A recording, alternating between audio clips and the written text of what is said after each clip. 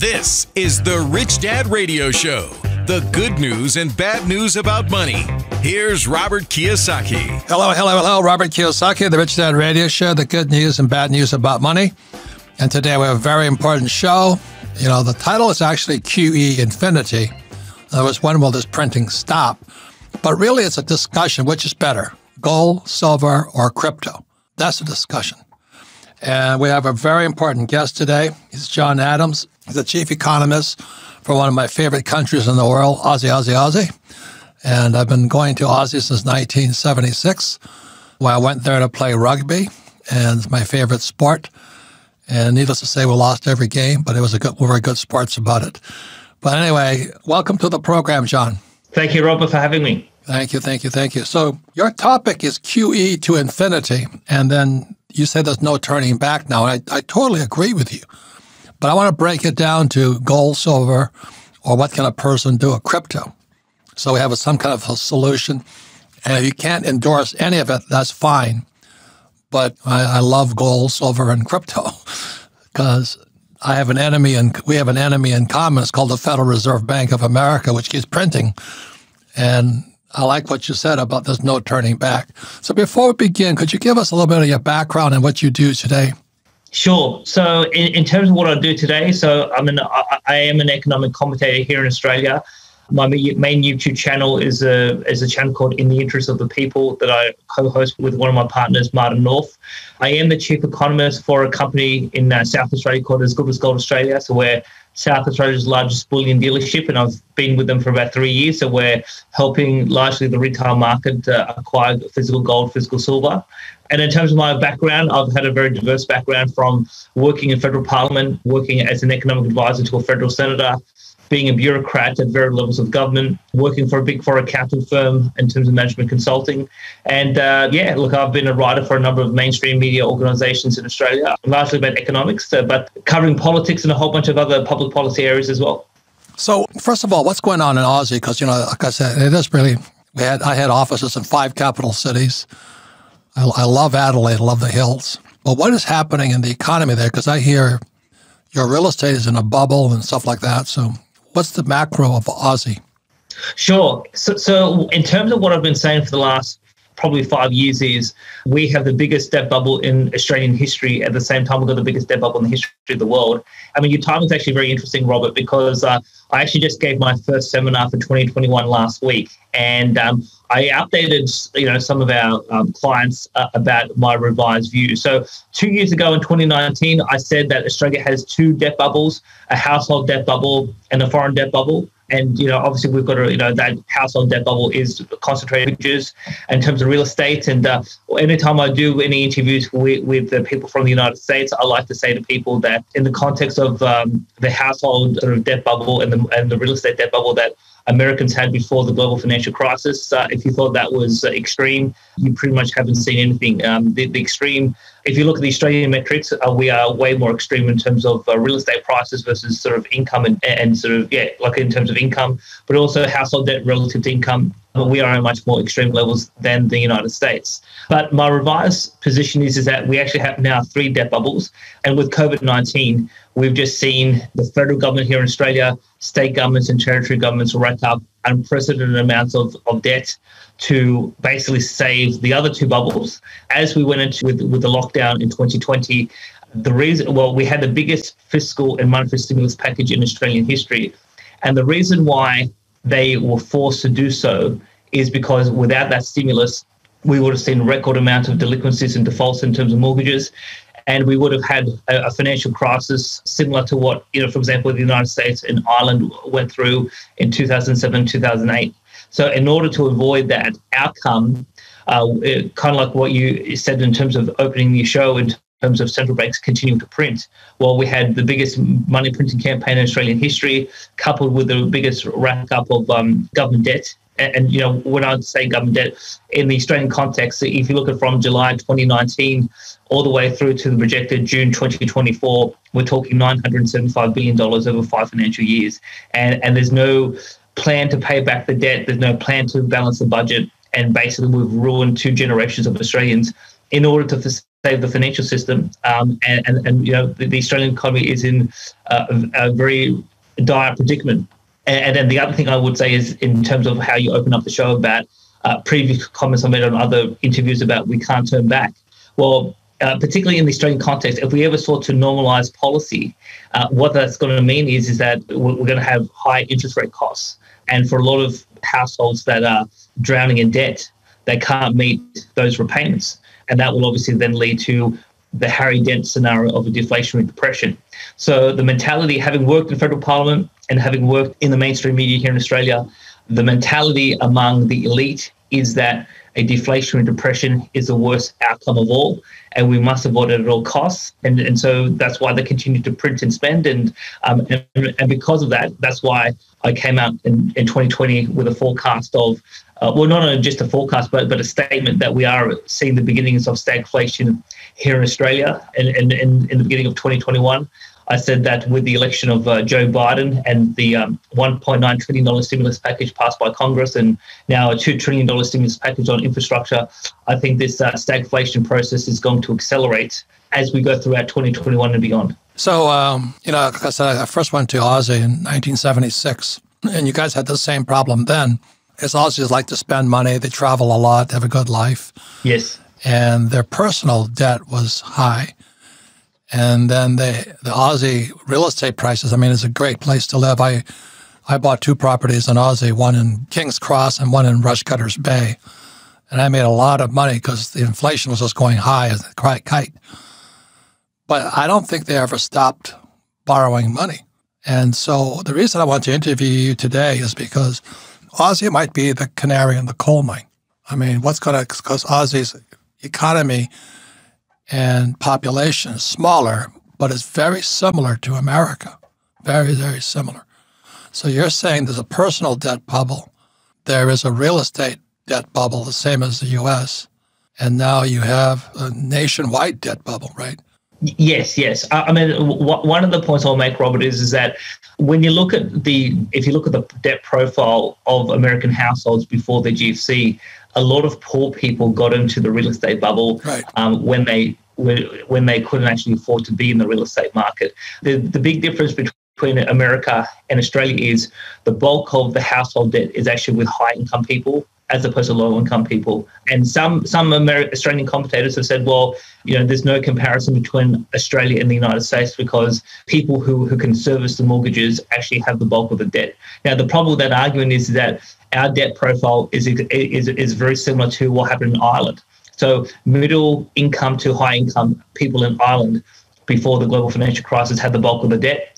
And then when the GFC crashed, or when the GFC occurred, the Irish economy basically went through the floor. So while we have a different debt distribution compared to America, whether it's America, Ireland, or Australia, yeah, we are in a situation that we can never return to. And the other thing I will say is that, because you talked about the 1970s, so we did have obviously stagflation both in America and Australia in the 1970s. But if you look at personal debt levels, so the last time we had a household debt bubble in Australia was actually in the 1880s, and we had a depression in 1892, which was actually worse for Australia compared to the Great Depression. And now debt levels for households in 2021 are substantially higher than where we were in the 1880s on a proportional basis.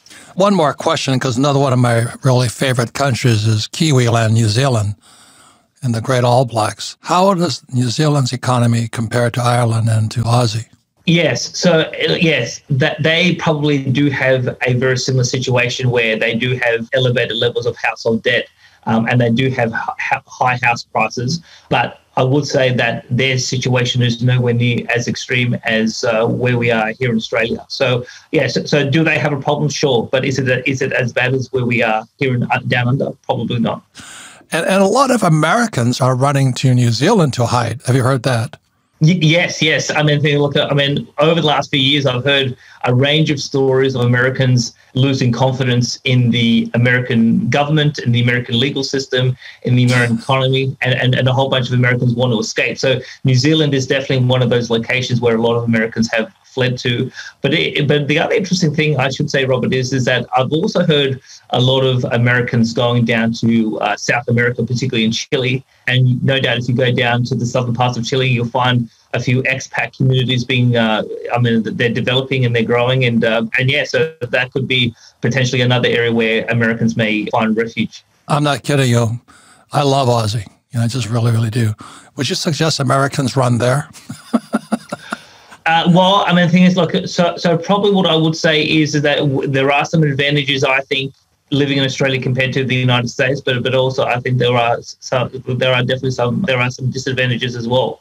So yeah, so I would say that the cost of living situation here in Australia is perhaps more pronounced than what it is in America. But on the other hand, while I think we have some corruption issues here in Australia, I don't think they're anywhere as close as to what the Americans have. Yeah, for those who may not know, Australia really is like the promised land to me. It's, you have great medical, everything is great as long as you don't make your money there, because your government wants to take it all the time. Yeah, that's probably another thing I would point out. Our tax rates are much higher than where the taxes are in terms of the United States as well. Okay, so you're an economist for Good as Gold Australia. What does Good as Gold Australia do? Yes, As Good as Gold Australia. So we've basically been in business since about 2012. We're a retail dealership. So we provide to the market gold, silver, platinum, and a whole host of retail denominations. We do storage, we do insurance. Yeah, so I mean, particularly as we continue to see money printing, central banks around the world get out of control.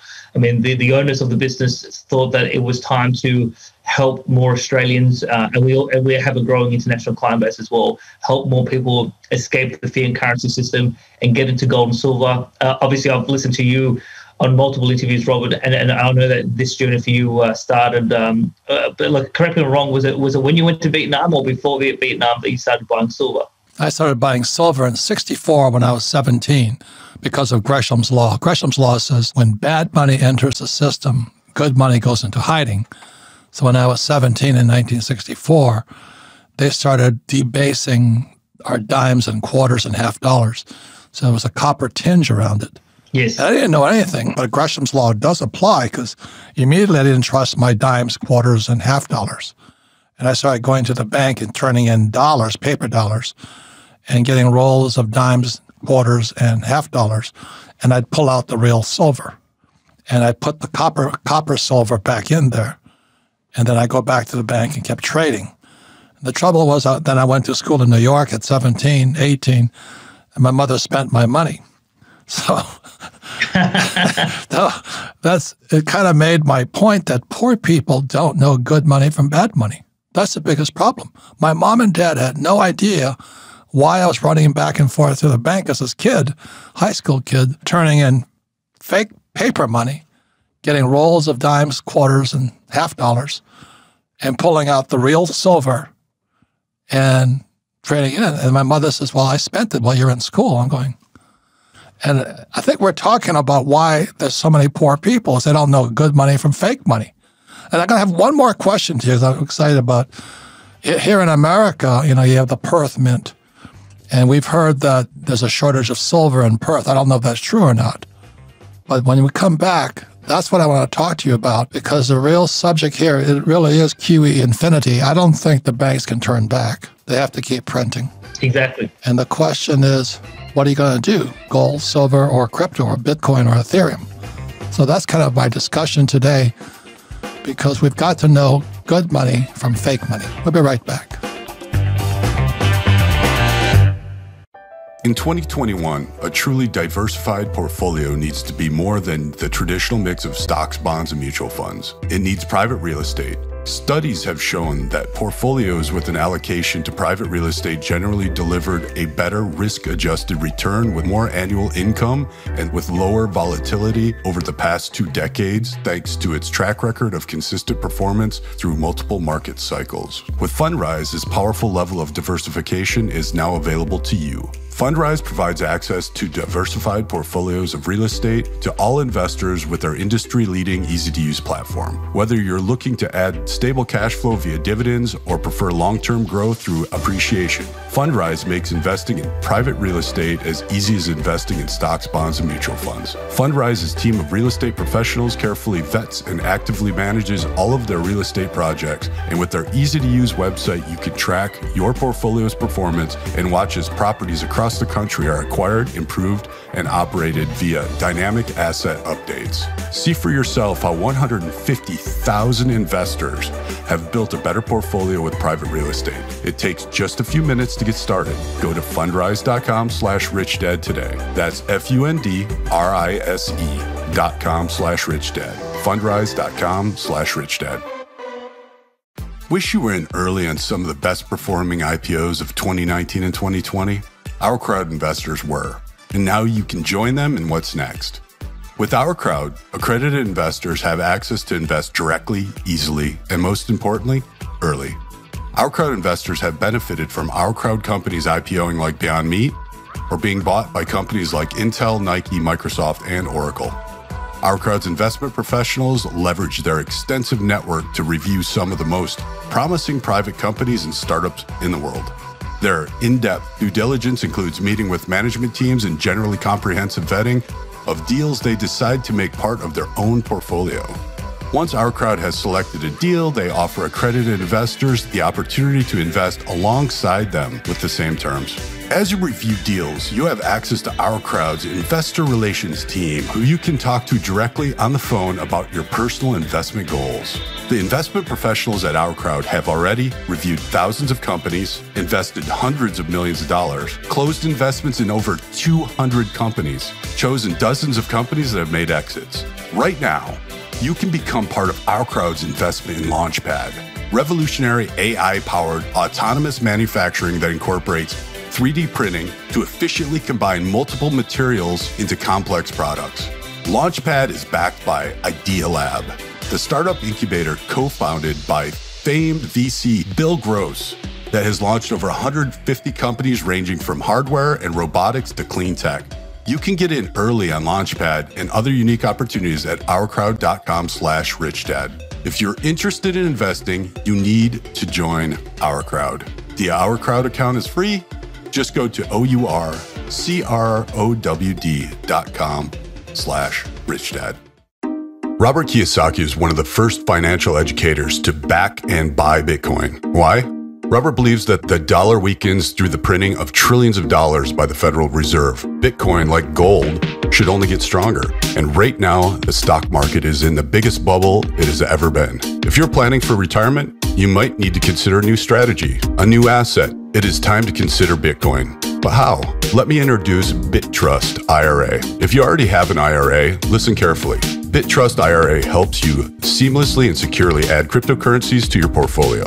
BitTrust IRA stores your private keys in nuclear bunkers with military-grade encryption. They have 24/7 trading platform with no minimum investment and unlimited trades, plus a team to help guide you along the way if you have any questions. They also offer the lowest trading fees in the industry. So if you want to add Bitcoin to your existing retirement plan, go to bittrustira.com/richdad today to learn more. bittrustira.com/richdad. And for a limited time, BitTrust IRA is waiving the sign-up fee for Rich Dad listeners, a $50 value. Pretty awesome. That's bittrustira.com/richdad.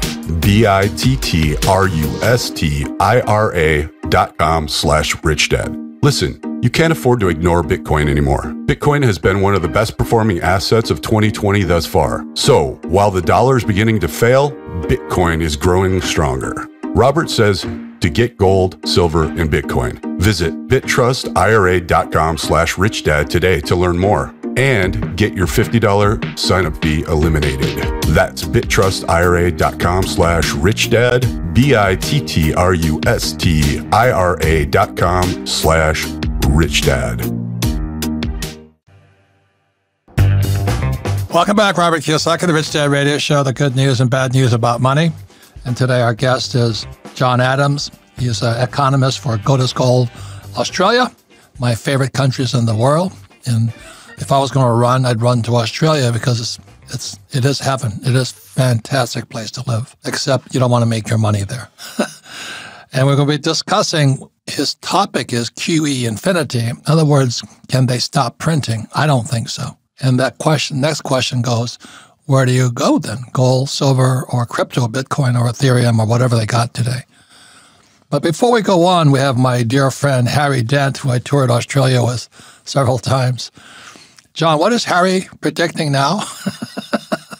Well, yes. So probably since the GFC, Harry Dent has been predicting a deflationary depression. And when you think of what that actually means is, so if you think in the classical Austrian school, so Ludwig von Mises about what is inflation, inflation is the expansion of the money supply. So to have deflation, what that means is the money supply must shrink. And the only way in the current context that's going to happen is that the debt is going to shrink. And how are you going to shrink the debt? You have to have a series of defaults. Now, every time we've had a point of crisis since 2008, the central banks and the national governments around the world continue to print and spend to stop the debt bubble from imploding. And so far, that has been successful. So whether you think about the sovereign debt crisis of 2012, or, for example, the repo crisis in New York in 2019, or COVID-19 2020, or even if you look at the end of February 2021 in terms of how the bond market, particularly in the United States, but it started to spread to Australia, Japan, and Germany. Every time there's some sort of systemic risk coming to the fore, they try to print and spend and provide liquidity so that you don't have that sort of situation from occurring. So when it comes to Harry... What's Harry's latest prediction now? Well, I mean, so about 3 months ago, Harry gave an interview on Stanbury Research and said that he's expecting the stock market to collapse by 40-50% by April. Well, here we are in the last week of April, and so far that hasn't happened. And I think your assistant in the break said that his new forecast was going to be June, July. The stock market's going to collapse. Now, you could be right. Well, yes. So what I would say is that in the absence of the money printing, Harry would be 100% correct. So I've never sort of said that a deflationary depression is off the table. But where I think Harry has got it wrong is, I mean, I did an interview with him here in Sydney in 2018, and I asked him, well, why can't the central banks continue to print to infinity? And he basically said that there will be voices in the market, there'll be political opposition to the central banks, and that opposition is going to stop hyperinflation, like the QE to infinity type scenario that we have now. And that opposition is going to prevent them from saving the bubble, and that's how the bubble collapses. Well, so far, 3 years beyond when I interviewed Harry here in Sydney, no one has stopped the central banks. So, and the other thing I'll say, Robert, is that now we're seeing the central banks starting to take over governments. So you've got Janet Yellen now, the Treasury Secretary. You've got Mario Draghi, now the Prime Minister of Italy, and you've got a whole bunch of other sort of characters. Mark Carey was head of England, Bank of England. Indeed. So yes, so you're starting to see central bank officials now move into the executive branches of governments, and they're trying to solidify their political power. So whereas Harry is saying that there's going to be political limitations to the central banks, so far that hasn't happened. And so that's why I think we're going to see more of an inflationary situation moving forward compared to in terms of deflation. And I know we're about to get into this conversation about gold, silver, and crypto, but what I would say to your audience is portfolio allocation changes so dramatically compared to if you believe deflation's coming, your portfolio allocation would be dramatically different compared to if you believe that we're going to have some sort of inflationary outcome. And before investors start to think about, well, what do I put? How do I allocate my capital? You really have to get the macro picture right. And obviously, I've been studying economics for more than 20 years, but I know a lot of people who do believe in the inflationary scenario, and there are some who believe in the inflationary scenario. So I think that investors need to really get their head around, well, what have the central banks and the governments been doing since 2008, and do we see any prospect of any changes moving forward? So let me give you a chance to promote Good as Gold Australia. You say you sell to people outside. Why would an American, the real reason I would go to Australia is behind your head. It's Sydney Harbor. That is the most beautiful place. If there's going to be a crash, I'm going to go there and buy in real estate because that place is so gorgeous. Why would an American buy gold from Good as Gold Australia? Well, I mean, the thing is, the United States has a history of gold nationalization. So some people call it confiscation, what FDR did in 1933-34. And obviously, when you look at the LBJ, you had a problem in terms of the demonetization of silver.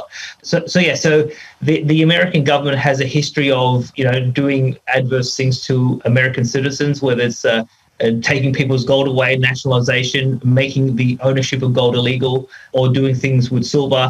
We haven't had that sort of history here in Australia. So I do think that when you look at the context of property rights and your ability to protect your wealth from a legal point of view, I think there's less legal and political risk in Australia compared to the United States. So for those of you looking at John Adams, behind his head is a picture of Sydney Harbour, and that leads out to the Opera House. And, if there's a crash, I'm coming. Because in real estate. So we would love to have you, Robert, but obviously one of the big impediments perhaps for you coming is this whole notion of COVID-19 vaccines and whether they're going to implement some sort of vaccine passport. So, I'm not sure your views on that, but a lot of Australians and a lot of people around the world are very nervous about this whole situation. Yeah, it's fascism to me. But anyway, tell me I don't know if the Perth Mint is your competitor or what, but what is the rumor about them not having enough silver? Sure. So now one thing I will say is that we are actually an approved distributor for the Perth Mint. So we have a number of sources where we obtain product, gold and silver, and the Perth Mint, that is one of them. So in the context of the Perth Mint, I mean, I've been on a bit of a campaign starting last year, largely about what I call synthetic gold and silver. And these sort of products are things like unallocated, pool allocated accounts, and I probably could spend the next hour with you telling you about what's happened with the Perth Mint. But we started to hear a range of stories late February, early March, of people not being able to buy silver at the retail level in Perth from the Perth Mint. We also heard stories of wholesalers not being able to buy large amounts of silver from the Perth Mint, even though they said on record that they have 60 tons available for sale. We, as Good as Gold Australia, we got told that starting at the 1st of March, we cannot place any order on the Perth Mint or for any sort of order because they were running short of silver. But also we started to hear a range of stories around customers who had unallocated or pool allocated accounts, particularly in silver, standing for delivery, and there was a commitment by the Perth Mint, according to their website, to deliver in 10 days, and they just could not deliver in 10 days. And, on the one hand, they said that they had the silver, but they had a manufacturing and fabrication problem. But I've had numerous people who have said, well, I don't want small products. If you've got 1,000-ounce bars, I'll take those 1,000-ounce bars. And sometimes people have been able to get them. In a lot of cases, they have not. And it's been an ongoing saga going forward. And one thing I should say, Robert, is that so Craig Hemke from the TF Minutes Report, and in terms of Sprott Money, he wrote an article on the 2nd of February saying that this silver squeeze movement was not going to manifest itself into a crisis in New York or London, but it was going to result in a crisis either in Perth, Zurich or Montreal with these unallocated accounts. And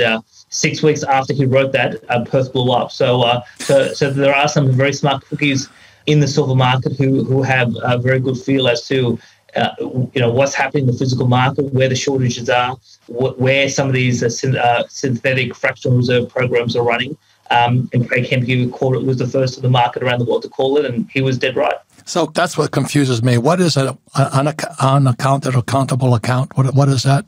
Yeah. So in the American context, if you buy silver or gold and you have it so you buy the physical and someone holds it for you. I mean, in the American context, that's called allocated and segregated, whereas here in Australia, it's called allocated. Now, in the context of the Perth Mint, unallocated is, so technically you don't own any silver, but you own a promissory note. But what you have, but in buying a promissory note, you buy an interest in the working capital of the Perth Mint. So obviously the Perth Mint has a X tons of silver that is on hand as part of their manufacturing process, and they basically say that you buy a share of that unallocated pool. And so in that context, if the price of silver was to move, well, you can obviously enjoy that price exposure by getting a cash redemption at the prevailing market price. Or the other hand is if you want to convert from unallocated to allocated, where you pay a fabrication fee and then they'll take that raw silver and then convert that into a bar that you legally will own. So that's what they call unallocated. So it's not really a futures contract. It's really you have an IOU to take delivery. Exactly. But exactly. You don't know if it's there. So this is I'm glad I'm talking to you, because as good as gold as Australia, as an insider. Yes. Like I love silver. People see me on Fox television in America all the time saying, I love silver. And so the question I have for you, for the average punter out there, which is a better buy today, gold, silver, or crypto? Well, in terms of my portfolio, so I don't own any crypto. Why is that? Well, probably three key reasons. The first is that we have a 5,000-year history with gold and silver, and cryptos have only been around for 10 years, or about 10 to 12 years. So we don't know if we had a really systemic financial crisis, well, what's going to happen to cryptocurrencies? We don't really know. So I think that there's a lot of risk, a lot of market risk that a lot of people in the sector don't really understand, because we've never gone through that situation before. That's point one. Point two is that the number one reason why people are buying cryptocurrencies is because it's going up. But one thing I like to do when I allocate capital is I like to get a very deep technical understanding of what I'm actually doing. And for example, Robert, if you gave me the code for Bitcoin versus Ethereum versus Litecoin, etc. Now I'm an economist, but I'm not a cryptologist. So I can't tell you at a technical level, what do these codes actually do, and what are the differences, and what are the risks, and what are the opportunities. And I would say 99.9% of crypto investors are not cryptologists, and they do not understand these underlying computer codes, what they actually do. And the only reason why they're buying them is because the price is going up. Yeah. And if you don't actually understand at a technical level what these codes do, well, you don't actually understand the risk of the asset. Right. So that's point two. Now, point three is, so the funny thing is, I did a seminar in Adelaide last week with the School of Scott Australia, and in the Q&A, I actually had a question about crypto. And I actually asked the audience, and there was about 140 people in the audience, and I said, well, how many people here tonight actually own cryptocurrencies? And about half the audience put their hand up. And I said, wow, how many of you actually understand that in 1996, the National Security Agency in the United States wrote a white paper for MIT about cryptocurrencies? And only one person put his hand up. And so the real question I have is, well, who was Satoshi Nakamoto? Because I dare say it could well be the American government is behind the whole cryptocurrency phenomena. Now, I've got some different theories as to why that is, but a lot of people, again, haven't looked into the history of cryptocurrencies. They don't know that the NSA wrote a white paper about this. And again, I think there's much more to the crypto story than what the average American or the average Australian investor are fully aware of. I agree 100%. But I'm a trader in crypto. I'm not an investor. Aha, I gotcha. So if you know what I mean. So when it dropped to 7,000 a coin, I got back in. So still, I'm in the money quite a bit right now. And I know it can go to zero also. So I'm well aware of that. Whereas gold and silver are God's money. So I have lots of gold and silver.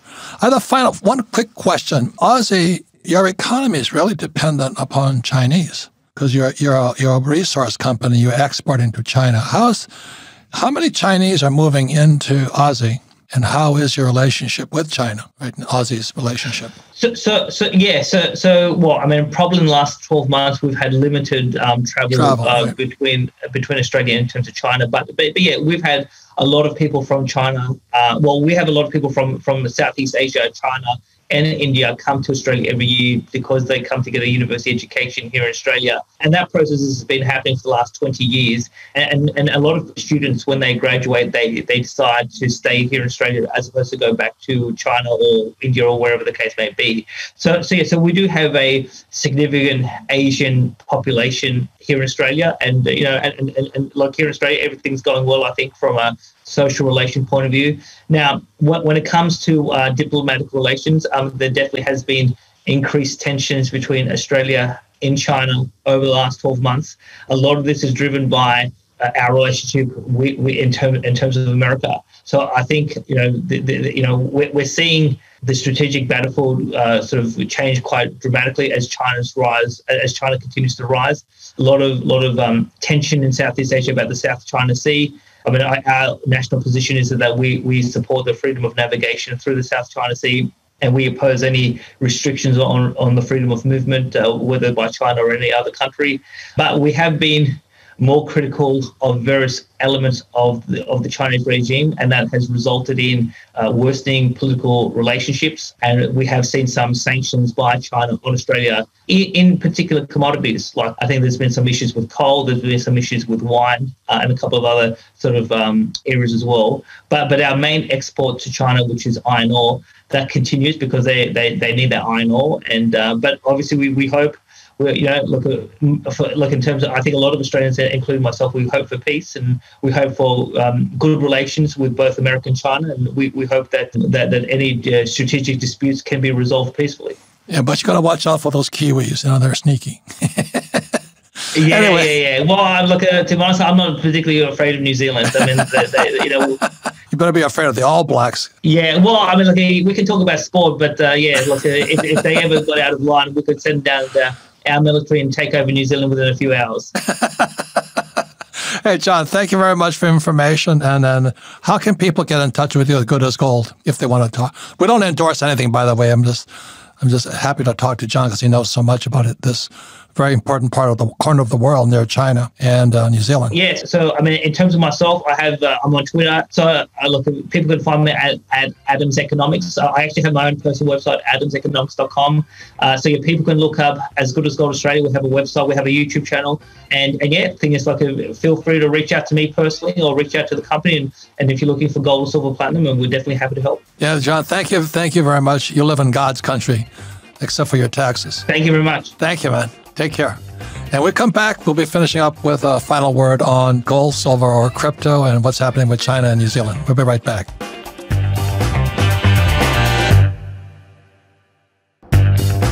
Welcome back. Robert Kiyosaki, the Rich Dad Radio Show, the good news and bad news about money. And today we're talking about its QE infinity, why they have to keep printing. But the bigger question is it gold, silver, or crypto? And I don't think we answer anybody's questions, but either you're in favor or not in favor. And FYI, we don't endorse anything. Although I own all three, including Ethereum, I don't endorse it. But listen to the Rich Dad Radio program anytime, anywhere on iTunes, Android, or YouTube. And then all of our programs are archived at TheRichDadRadio.com. And we archive it for one reason, so you can listen to it again. But if you have friends, family members, or business associates, please listen to this program and discuss. So I want to thank John Adams, Good as Gold Australia. And I tell you what, if you guys can, sitting behind his head was a picture just in front of the Sydney Opera House. And if the real estate market crashes, I'm going there. It is one of the most beautiful spots on earth. It really is. The whole country is spectacular. They have such a great lifestyle, but they're highly socialist. They make California look like a conservative state. And I just love it. My favorite sport is rugby. And the All Blacks and the Wallabies are formidable. I mean, they just produce the best rugby teams in the world. So that's why I just love that country. I love the people. And, I have bought property there. I wish I hadn't sold it. But it is such a great lifestyle, great people, a lot of fun. They're right in the middle of Asia. They got Singapore on one side. Myanmar right now is blowing up. They have Vietnam, they have China, they have Hong Kong, and they have Taiwan and Japan. So it is such a crossroads for, let's say, English speaking. So if you have a chance, if you haven't been to Australia before, please go there and take in New Zealand too. They're great, great countries. So anyway, with that said, Sarah, what did you think? Oh, he was a wealth of information. But you opened the show with, we're not sure if we answered the question. And John kind of made that point because we were talking about Harry Dent, and Harry's been deflationary, and he's, some people are calling for inflation, hyperinflation. So he said that your portfolio allocation will depend on what you believe in. Right. And that's where, so I think we did kind of answer the question. If you believe what Harry Dent believes in, you'll do, hold a little bit more of this versus, so I thought it was a cool show. We touched on a ton of topics. Yeah. And so this will definitely be one that we want people to listen over and over again. And one question that I'd like to pose to our listeners is, if you caught the very end, John was talking about how the NSA wrote white paper on cryptocurrency back in 1996. So if you would like us to bring John back on to discuss that, because I don't think he's talked about it based on his tone. I never heard about it before. And he was very cryptic about it, about crypto. If you are interested in us maybe talking about that topic, let us know in the comments section, because that is something I'm interested in. That I definitely perked up. So, but a great interview, and looking forward to Harry's rebuttal when we interview him next week. So Harry's another good friend, but he's, you look up pessimist in the dictionary, it's this picture in there. And I agree with him. It's just he's always making these dates that don't happen. And so that's why with the Rich Dad Radio program, we don't make any recommendations, and we do our best to be as educational as possible. So I want to thank everybody listening to the Rich Dad Radio program. And we have never been here before. America is now the biggest debtor nation in the world. So that's why I've been buying gold, silver, and now crypto, Bitcoin and Ethereum, because I simply do not trust the central bank or the U.S. Treasury and things like that. So anyway, it's an exciting time. And if you ever have a chance to go to Aussie, it's a great place to visit. Thank you very much.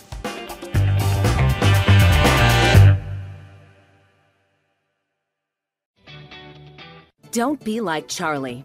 Charlie is that do-it-yourselfer who does himself in. Do-it-yourself is good for tile and grout. It is not good for asset protection. Charlie thought he'd save a few dollars forming his LLC online. With no guidance, he did it wrong. When he sold the property, he lost thousands and thousands of dollars. He did himself in by trying to do it himself. Don't burn yourself. Use Corporate Direct to set up and maintain your LLCs and corporations. Corporate Direct is owned and operated by attorney and Rich Dad advisor Garrett Sutton. Garrett wrote the bestsellers Loopholes of Real Estate and Start Your Own Corporation. He is Robert Kiyosaki's attorney for asset protection. He and his team will do it right. Visit them at corporatedirect.com or call 800-600-1760. Mention Rich Dad and receive $100 off your formation fee. That's corporatedirect.com. corporatedirect.com. This podcast is a part of the C-Suite Radio Network. For more top business podcasts, visit c-suiteradio.com.